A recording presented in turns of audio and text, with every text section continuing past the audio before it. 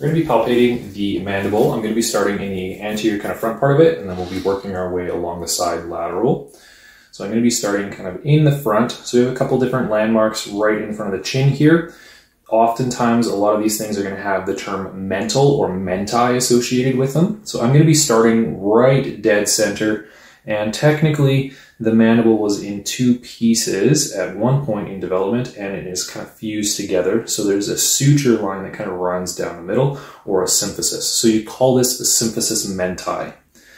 And kind of a remainder, kind of bony landmark right towards the bottom, right in the middle here. This is known as your mental protuberance. And then on either side of the mental protuberance, you're going to have possibly a mental tubercle. I say possibly because it really does depend on genetics. Some people have a very large mental tubercle on either side. You can definitely tell in jaw and chin structure, versus other people will just have mainly the mental protuberance in the middle, not so much the tubercles on the side.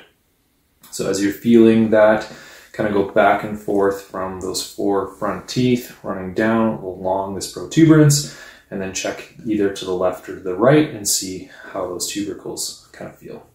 If you go above the tubercle, again, the four front teeth on this mandible are known as your incisors. So below that, there's an incisive fossa of the mandible.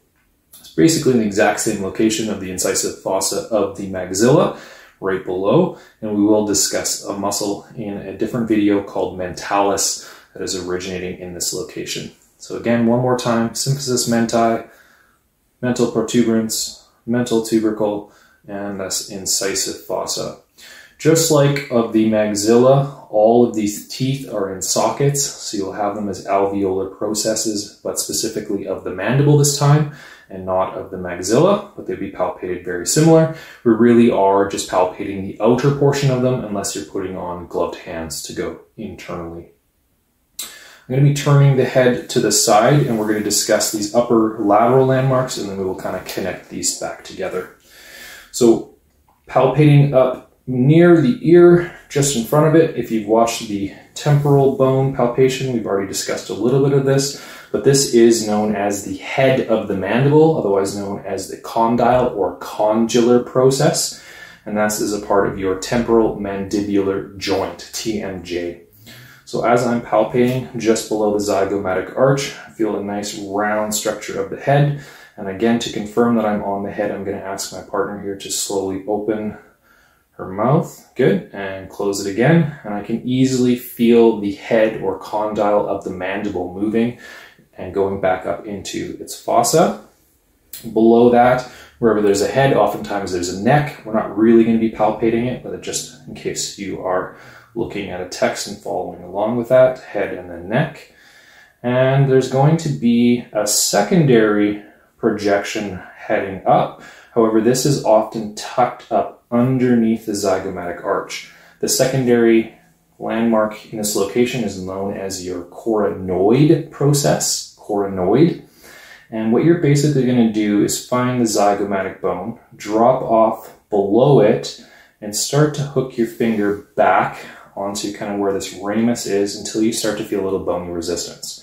Now, because the very tip of it is up underneath the zygomatic arch, you're going to ask the person to slowly open their mouth. And as they start to open their mouth, your finger's going to get pushed forward. You can see that happening right there. And as she closes, good. And let's do that one more time and open for me. So this is the coronoid process starting to drop out from underneath the zygomatic arch. So I have coronoid process and I have condylar process, and in between them is a notch. So the mandibular notch is basically kind of like, looks like a U shape, or the space of bone in between this coronoid and condylar.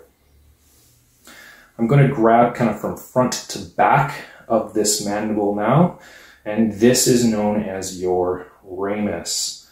So as we're going down, I'm going to follow this mandible towards what is known as the angle, kind of this location, and that's helps separate our body from the ramus here.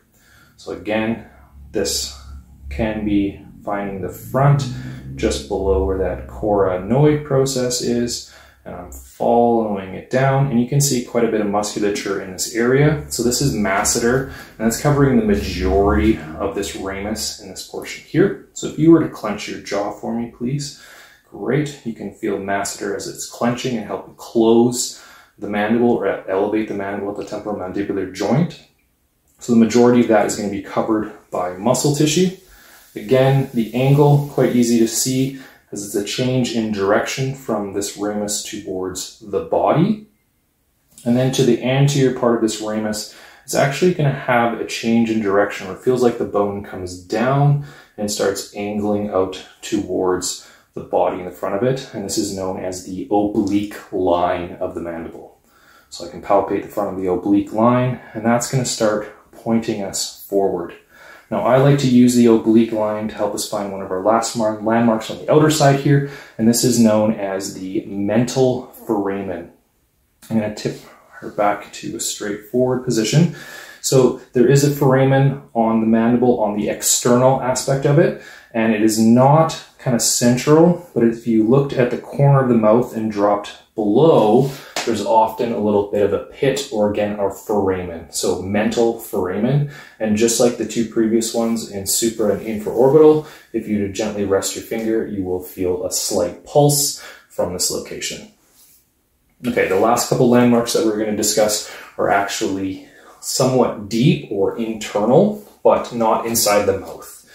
So what I'm going to do is I'm just going to bring her, turn her neck, and I'm going to show you kind of the bottom of this body right in here. I'm going to go up towards this angle, and by tipping her head in towards my chin, it's going to soften up the neck a little bit for me to sink underneath, and I'm just getting my fingertips up underneath. Take caution because we do have glandular tissue in this area, but this is known as the submandibular fossa, right in this location. So hooking into that submandibular fossa, I'm going to go a little bit forward, and I'm going to push a little bit harder, and I'm getting a nice wall of resistance. So there is a large group of muscle in your hyoids, your suprahyoids, and one of the large floor of your mouth is known as mylohyoid. So I'm running my fingers as best I can on the internal surface of the mandible along the mylohyoid line. So that's going to be fairly difficult to feel the line itself, but instead I'm feeling the musculature. If I can have you gently swallow for me, good. I get pushed out and then we sink back in. Let's do that one more time, pushed out and then back in. Lastly, we're going to take a look straight on. If I went to the mental protuberance and the tubercle, I'm just going to hook my finger under to the internal aspect of right in here, and there's two hyoid muscles right underneath, a left and a right, and this is known as your digastric. So let's have you look up towards the roof for us a little bit. Good, so right in here is the digastric fossa on both left and right. We cannot access the deeper structure from that, but if you were to push through, then you'd be getting towards what is known as the mental spines or genial tubercle, since they have the same name. But that would be needing to put a gloved hand and go sublingual underneath the tongue, and we will not be doing that. So those are going to cover the majority of the mandibular landmarks that we are going to discuss.